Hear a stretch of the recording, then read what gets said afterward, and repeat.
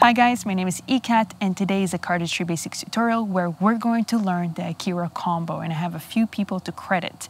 But before we get into that, I just wanted to give a shout out to this awesome vintage lens that I'm using for the intro. It's a vintage Jupiter 85mm lens all the way from the Soviet Union, and it's crazy because it was created in 1958 and it still works on my Sony camera. So that's pretty cool, but when you're gonna see my hands, I'm gonna switch lenses to something that has autofocus so you can follow along and learn. So who do we need to credit? We need to credit Dan and Dave Buck for the Akira move. The closure is a combination of the Revolution cut by Brian Tudor with backdrop by Kevin Ho. Grab your deck of foxes and let's get started. The first step is going to be shifting from mechanic's grip to your right hand. And this is the grip. You have your thumb on the bottom right and you will have your middle and ring, okay? So just like this, once again, you have your thumb, middle, and ring. And the ring will shift towards the corner grip to be able to be that other grip point for the packet that's going to pivot first. And the first packet that will pivot is going to be the bottom one, this one. And see how it's going to be connected to the ring finger now. So what is the other pivot point? Well, that's going to be this little crease in your left hand. So you're going to have to practice with the ring on this side to grip with your skin a little bottom packet. You don't want this to be too big, okay? If it's too big, it's going to be very difficult to pivot for you.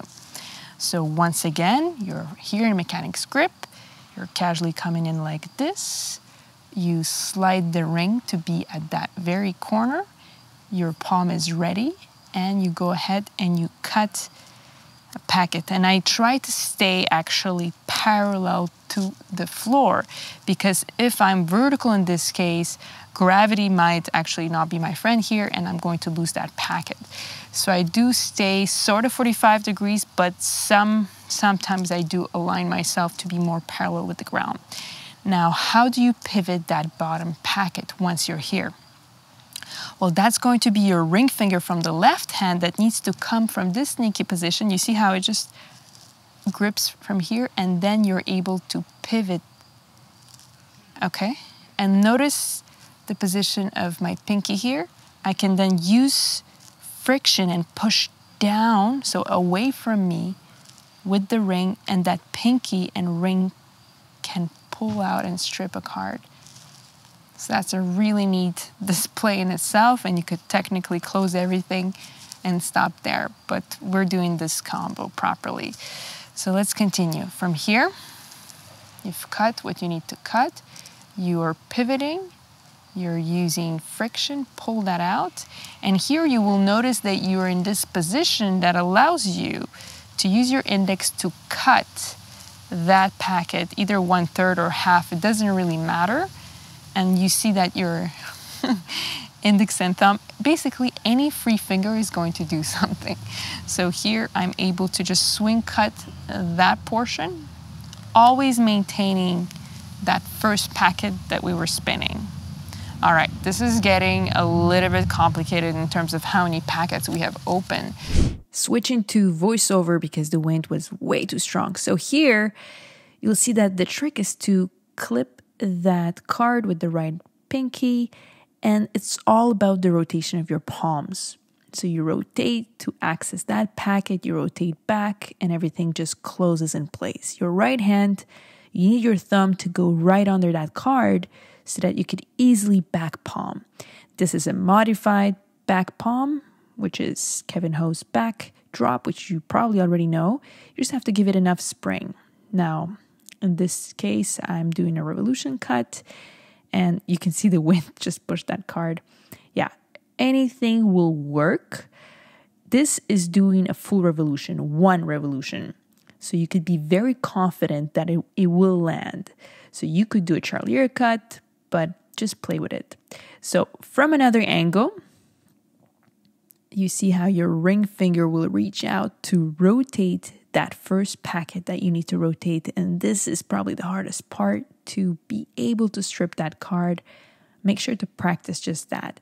You swing cut a packet over And here, there you go. I'm getting that card clipped. Everything just closes naturally with your palms rotating. That card goes into that position, ready, and that's how you catch. It's very, very simple.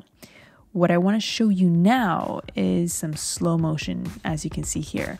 So my voice is going to disappear. We're going to put on some music and enjoy the practice.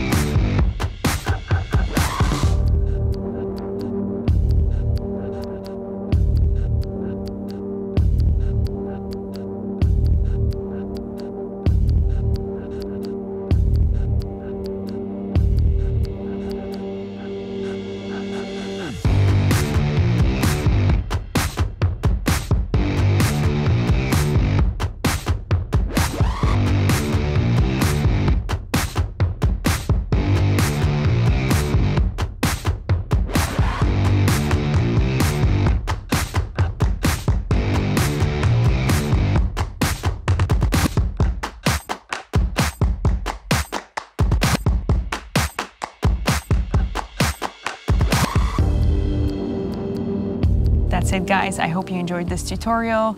If so, I want to see a thumbs up and definitely subscribe for more of these. Thank you so much for watching once again, and I'll see you very soon.